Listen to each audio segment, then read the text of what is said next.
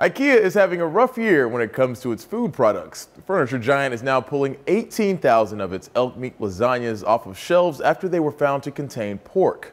Technically, pork in itself poses no health risks, but Ikea says it's pulling the products because it doesn't tolerate any other ingredients than the ones agreed upon, including the 1.4% pork content. This discovery came around late March, and the 1.4% was just enough to pass the 1% limit for contamination of meat products. The local reports the Swedish food manufacturer that makes the meat says the contamination happened from not properly cleaning the premises in between handling different animals. While this pork contamination is less shocking than others, the BBC reminds us it marks the most recent incident in Europe's meat contamination scandal.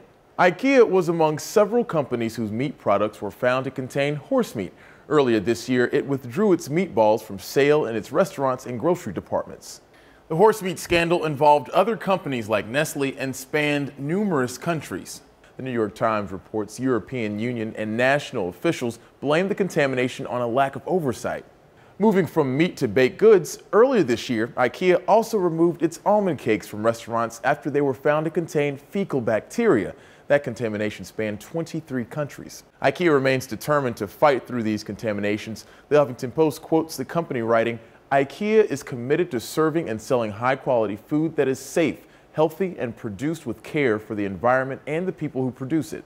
The Swedish food manufacturer who produced the contaminated elk meat has also said it's taking measures to rectify the situation. For Newsy, I'm Christian Bryant.